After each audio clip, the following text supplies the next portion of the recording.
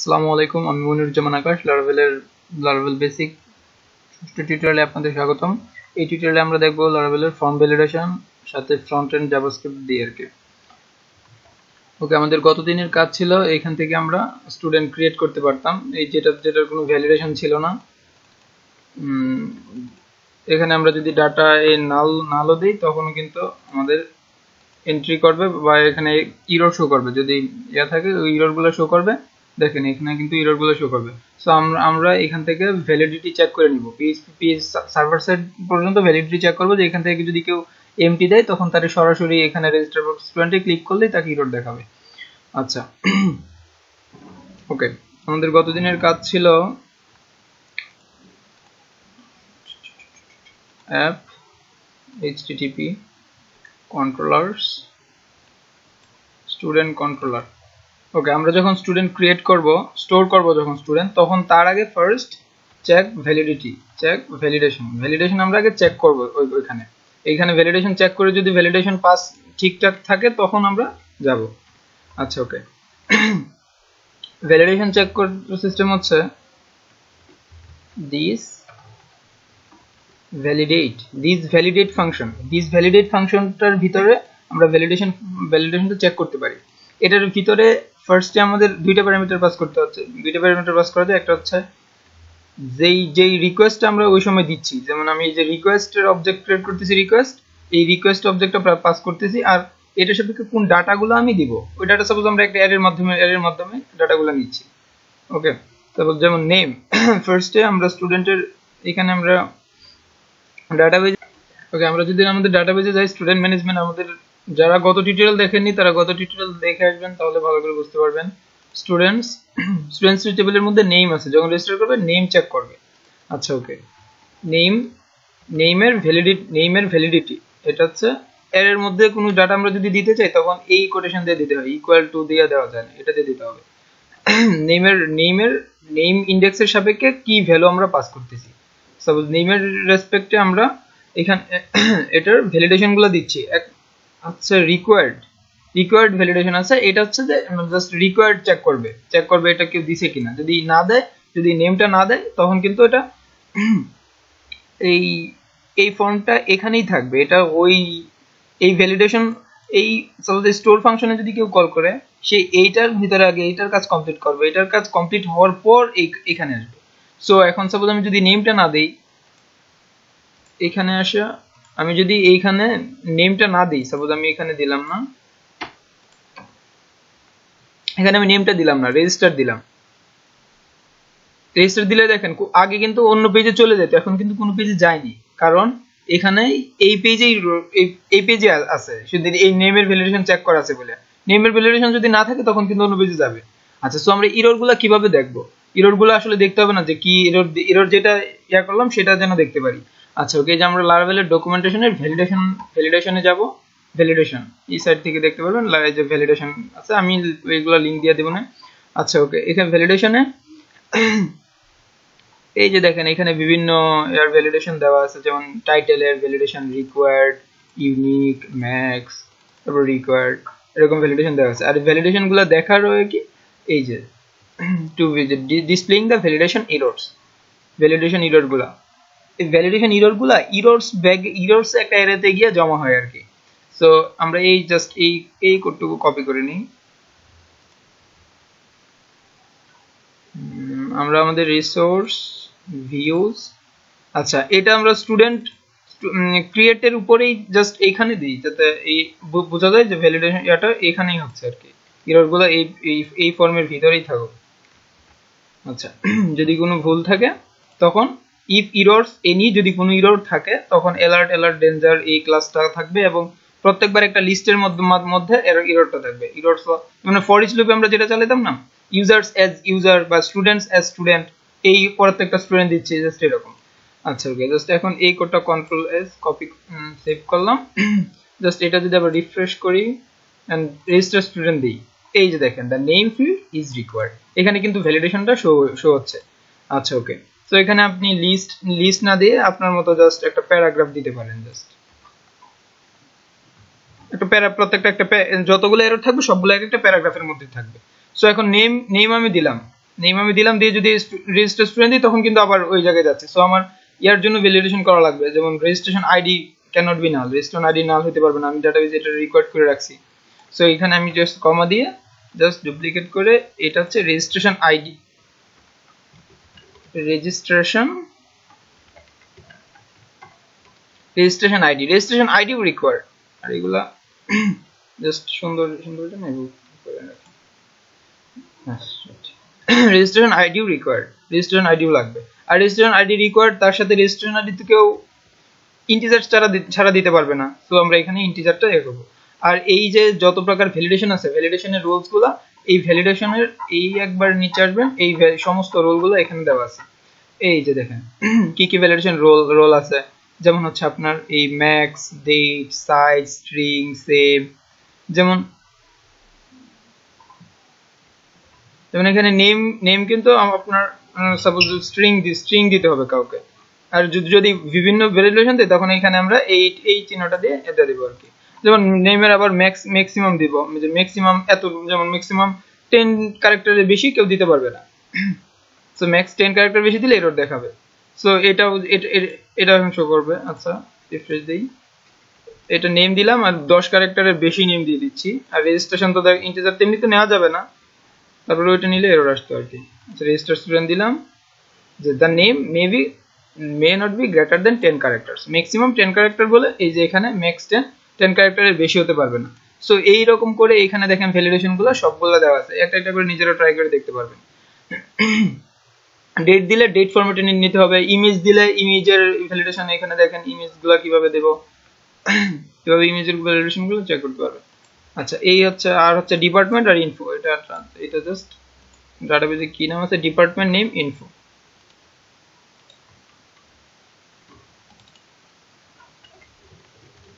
Department name info.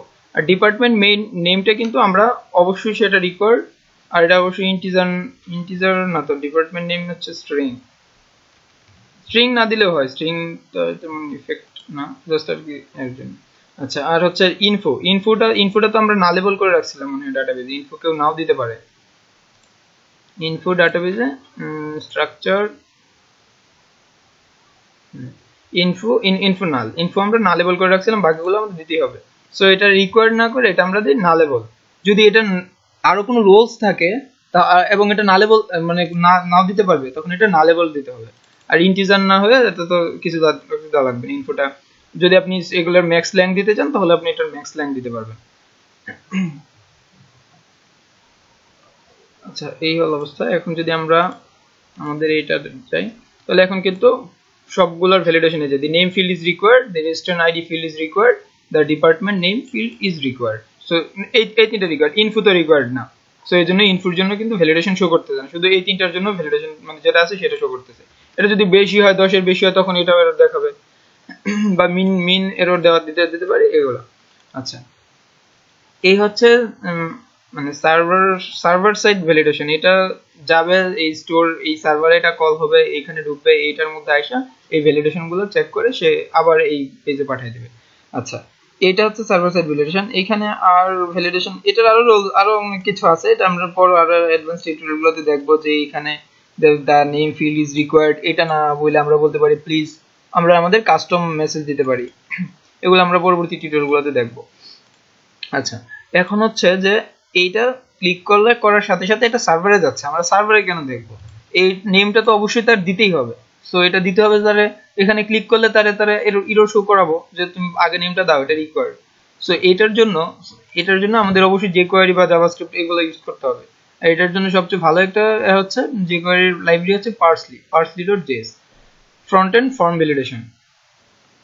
ওকে আমি এই যে পার্সলির লিংক আপনাদের দিয়ে দেবো। আচ্ছা ওকে আমরা এটা আগে ডকুমেন্টেশনটা ডাউনলোড করি। ডাউনলোডে যান, npm ইনস্টলেশন আমরা যে ওইগুলো npm দিয়ে এগুলো একটু হাই লেভেলে গেলে এগুলো দিয়ে কাজ করলে অনেক বেটার হবে। আচ্ছা আপাতত আমরা পার্সলি জিপটা ডাউনলোড করি। ওকে এটা গিটহাবের ওদের ইয়া দেওয়া আছে সোর্স কোড, জিপ নামে নিলাম। দিস পিসি এক জায়গায় রাখেন, আপাতত এখান থেকে আমরা আমাদের হাতে নিব। সেভ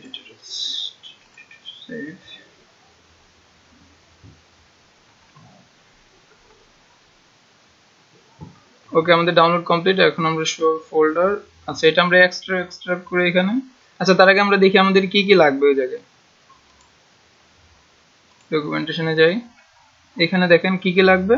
যে কোয়েরি লাগবে আমাদের অলরেডি যে কোয়েরি ইনসার্ট করা আছে কারণ আমরা বুটস্ট্র্যাপে কাজ করতেছি। তারপর parsley.min.js, পার্সলির জেএসটা থাকলেই কল করা যাবে। আর ফর্মের সাথে ডাটা পার্সলি ভ্যালিডেট, এই জাস্ট এটা কল করে দিতে হবে।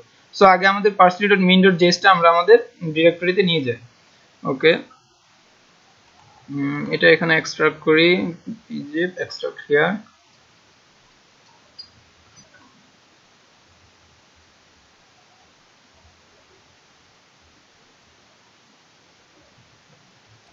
ওকে আমাদের এক্সট্রাক্ট কমপ্লিট।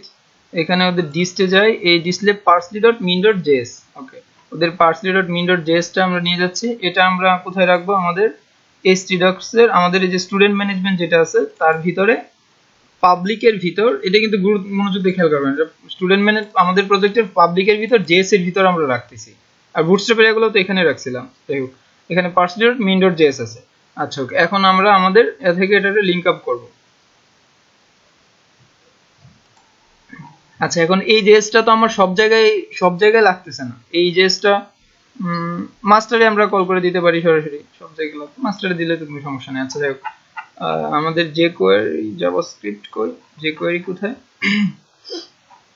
আচ্ছা তাহলে আমরা এখানে কিন্তু আমাদের যে কোয়েরি নাই, সো আমাদের যে কোয়েরিটা ইনস্টল করতে হবে।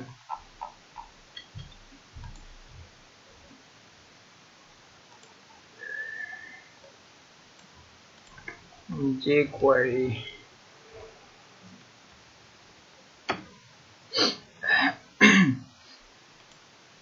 download jQuery, jQuery যে unified compressed production version, আচ্ছা একটা থাকলে হবে jQuery.min.js। আচ্ছা আপাতত এটা এখানে সেভ করি। এখান থেকে আমরা জাস্ট jQueryটা আমাদের এতে নিয়ে যাই, js এখানে parsley.min.js, তার সাথে আমরা jQueryটা রেখে দিলাম, jQuery এটা কেটে দিই, jQuery.min.js। আচ্ছা ওকে সো এখন আমরা আমাদের এই যে এখানে স্ক্রিপ্ট বুটস্ট্র্যাপের তার আগে আমরা আমাদের স্ক্রিপ্টে ডুপ্লিকেট করলাম এই লাইনটা। এইখানে আমরা জাভাস্ক্রিপ্ট এখানে bootstrap.js না assets এর ভিতর ঢুকে js ফোল্ডারের ভিতর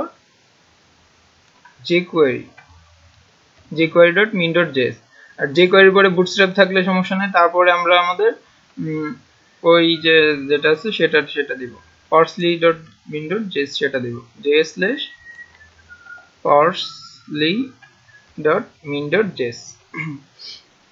ওকে সো আমরা আমাদের jQuery আমাদের jQuery অ্যাড করা হয়েছে। আচ্ছা এখন মিক্স, এটা শুধু লারাভেলের ক্ষেত্রে না যে কোনো ক্ষেত্রে।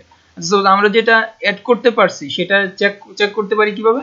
আচ্ছা কন্ট্রোল ইউ দেন, আপনি কন্ট্রোল ইউ দিলে সোর্স ফাইলটা দেখতে পারি। এখানে তারপর রাইট ক্লিক করেন, এই ফোল্ডারটার উপর ক্লিক করেন, দেখবেন jQuery.min.js ওপেন হয়েছে, তার মানে jQuery কিন্তু আছে। এই bootstrap.min.js তো অবশ্যই আছে, এই parsley.min.js দেখেন এটাও পাইছে। তার মানে আমাদের সবগুলো ফাইল এইভাবে কিন্তু আমরা চেক করতে পারি যে আমাদের ফাইলগুলো আলটিমেটলি এতে গেছে কিনা। আচ্ছা ওকে তো সো এখন আমরা ফ্রন্ট এন্ড ভ্যালিডেশন করব। তো ফ্রন্ট এন্ড ভ্যালিডেশন করার রোলসটা এখানে কি ছিল, পার্সলি ফর্মের মধ্যে আমাদের করতে হবে ডাটা পার্সলি ভ্যালিডেট, এই ফাংশনটা কল করতে হবে। সো আমাদের ক্রিয়েট এই যে হচ্ছে ফর্মের মধ্যে আমরা লাস্টে দিয়ে দেব ডাটা পার্সলি ভ্যালিডেট। আচ্ছা ওকে ডাটা পার্সলি ভ্যালিডেট। আচ্ছা এখন এই যে ইনপুট যেটা এটা তো রিকোয়ার্ড ছিল, এটা তো আমাদের রিকোয়ার্ড ফিল্ডটা আমরা দিয়ে দেব। রিকোয়ার্ড দিলে কিন্তু এমনি তো ইনপুট নিত না, কিন্তু আসলে ওটা দেখতে তেমন HTML এর ডিফল্টটা দেখা যাইতো তো। সো এটাতে রিকোয়ার্ড দিলাম, আর রেজিস্ট্রেশন যেটা সেটা হচ্ছে রেজিস্ট্রেশন রিকোয়ার্ড, তারপর ডিপার্টমেন্ট নেম সেটাও রিকোয়ার্ড, আর এটা তো ইনফো তো রিকোয়ার্ড না। কন্ট্রোল এস, তারপর আবার আসলাম, আমরা আমাদের প্রজেক্টে আসি, রিফ্রেশ করি। আচ্ছা ওকে এখন আমরা রেজিস্টার বাটনে আবার ক্লিক করি। এই যে দেখেন দিস ভ্যালু ইজ রিকোয়ার্ড, এটা কিন্তু সার্ভারে যায়নি, এটা কিন্তু সরাসরি এখানে দেখেন ক্লিক করার সাথে সাথে কিন্তু চলে আসছে দিস ভ্যালু ইজ রিকোয়ার্ড। আচ্ছা এখানে সিএসএস টা পাচ্ছে না, ওদের যে এইগুলোর যে সিএসএস গুলো আছে সিএসএস গুলো এখন পাচ্ছে না, এইজন্য এই কালার দেখাচ্ছে। সো আমাদের ওদের সিএসএস টা ইনক্লুড করতে হবে। এই যে দেখেন পার্সলি সিএসএস ফাইল, পার্সলি এই যে ওদের ডকুমেন্টেশনের মধ্যে ইনস্টলেশন পরে সিএসএস এর জন্য পার্সলি সিএসএস ফাইল। সো এটারে আমরা জাস্ট এখানে দিলাম অল্প একটু সিএসএস, মাত্র কয়েক লাইনের সিএসএস। আচ্ছা, এটা জাস্ট আমরা এদের জন্য আলাদা সিএসএস না করে আমরা আমাদের স্টাইল সি এটা দিয়ে দিতে পারি। আচ্ছা, সো আমাদের এই যে পাবলিকের ভিতর, আচ্ছা আপনাদের এখান থেকে দেখালে যদি সুবিধা হয়, এখান থেকে দেখাচ্ছি তো যে এক জায়গা থেকে দেখালে তো আছে।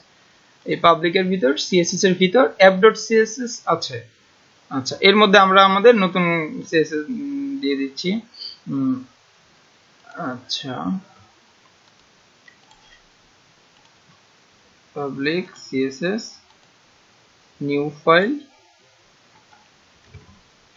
style.css, বা আপনি parsely.css নামে ওটা রাখতে পারতাম জাস্ট। আচ্ছা, এটা হচ্ছে আমরা পার্সলি, আর কোনো ডকুমেন্টেশন করার আগে ওদের যে কোনো থার্ড পার্টি কোনো কিছু থাকলে এটা উপরে লেখা দিলে ভালো হয়, যাতে পরে নিজেরই বুঝতে সহজ হয় যে এটা আসলে কিসের ডকুমেন্টেশন।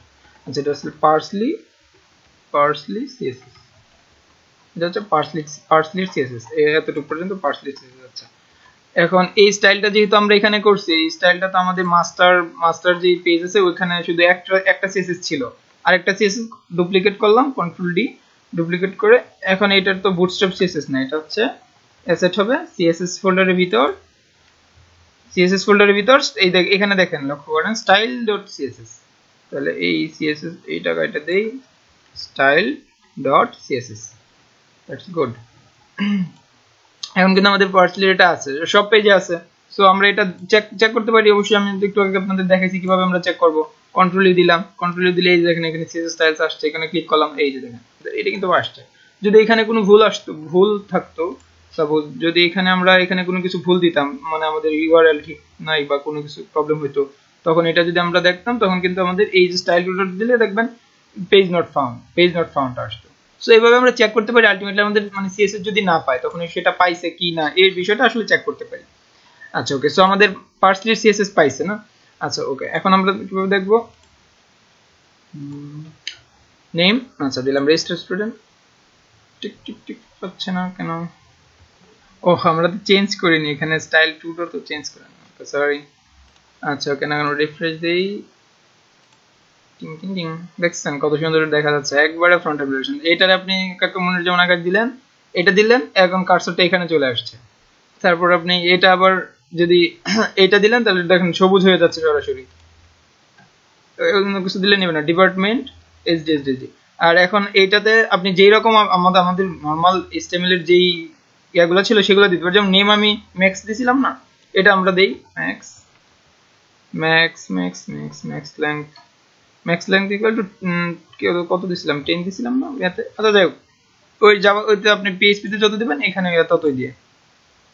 আচ্ছা, দেখেন এখানে আমি লিখতেছি, এই যে এর বেশি কিন্তু নেবেই না। দেখেন আমি কিন্তু এখন এই করতে পারতেছি না, মানে হিটে করতে পারতেছি না। আচ্ছা, এটা ম্যাক্স কি কাজ করে,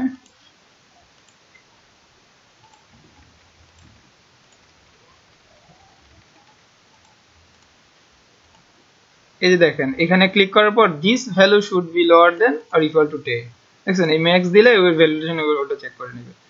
সো এভাবে আমরা দেখতে পারতেছি যে এবার ফ্রন্ট এন্ড, এরকম আমরা ফ্রন্ট এন্ড ভ্যালিডেশন গুলো দেখতে পারি। এখন আমি পার্সলি আপনাদের লিংক দিয়ে দিব, আপনারা দেখতে পারবেন পার্সলি এগুলা কিভাবে ইউজ করে।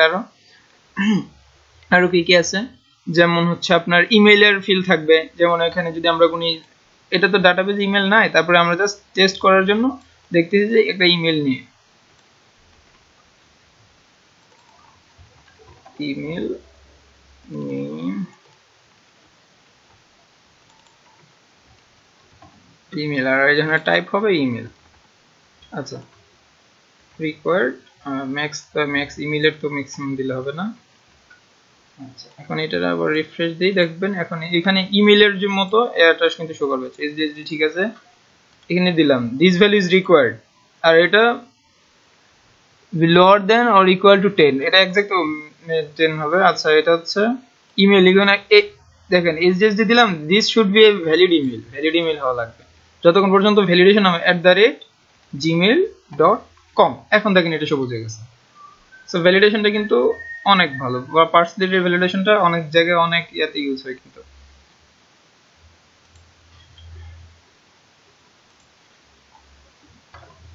সো এইখানে আরো দেখেন এই যে বিল্ট-ইন ভ্যালিডেটরস লিস্ট আছে, রিকোয়ার্ড নাম্বারস। এখানে আমরা যদি নাম্বার দেই তাহলে হবে, অথবা যদি দেই type equal email, data parsley type equal email, data parsley type equal email, তাহলে কিন্তু পার্সলি ভ্যালিডেশনটা করবে, অথবা শুধু টাইপ ইকুয়াল ইমেল থাকলেও হবে। আর নাম্বারগুলো থাকতে হবে আপনার data parsley type equal number, অথবা টাইপ ইকুয়াল নাম্বার, এরকম থাকলেও হবে। আর তারপর আলফা নাম, আলফা নাম্বার মানে শুধু নাম থাক, অ্যালফাবেটিক ক্যারেক্টার থাকতে পারে আর নাম্বার থাকতে পারে এরকম। So data parsley type alpha নাম। সো এটা কপি করে সাপোজ ইমেল না হয়ে সাপোজ এখানে আমরা নিতে যাচ্ছি ইউজার নেম, ইউজার নেমগুলো কিন্তু আলফা নাম থাকে, ইউজার নেম। সো এইখানে ইউজার এগুলো চেঞ্জ না করলে হচ্ছে, এখানে আমরা জাস্ট রিকোয়ার্ড আছে, তারপর data parsley type equal to alpha নাম, এখন আল শুধু, আর এখানে টাইপ তো ইমেল দেওয়া, টাইপ টেক্সট থাকুক। আচ্ছা এটা রিফ্রেশ করে দিচ্ছি, ইউজার নেম, এই দেখেন this value should be alpha numeric, মানে ইউজার নেমে কিন্তু কখনো কোনো স্পেস হইতে পারে না, ইউজার নেমে কিন্তু স্পেস হইতে পারে না, শুধু দেখা গেছে এএসডি থাকে অথবা নাম্বার থাকে, এটা দিতে পারবে, আবার স্পেস দিলে কিন্তু এরর দেখাবে। সো এইরকম যত ভ্যালিডেশন আছে এগুলো কিন্তু আমরা ইউজার নেম যখন কেউ দিবে, যেমন ইউজার নেমে কোনো ফিল্ড রাখলেন তখন এই ভ্যালিডেশনগুলো আপনি চেক করতে পারবেন। তারপরে আছে মিন লেংথ, এগুলো নিজেরা চেক করে দেখেন, আমি লিঙ্কগুলো দিয়ে দিব। সো আজকে টিউটোরিয়াল মোটামুটি এই পর্যন্তই, ভালো থাকবেন। আর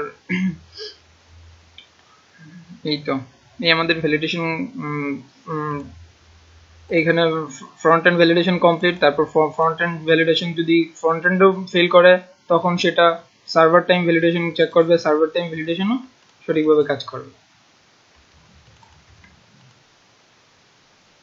এইখানে দেখেন এটা কিন্তু এখনো মানেনি, সো এটা জাস্ট এই তো ম্যাক্স, এইগুলো কেটে দিয়ে নেক্সট লেংথ 10।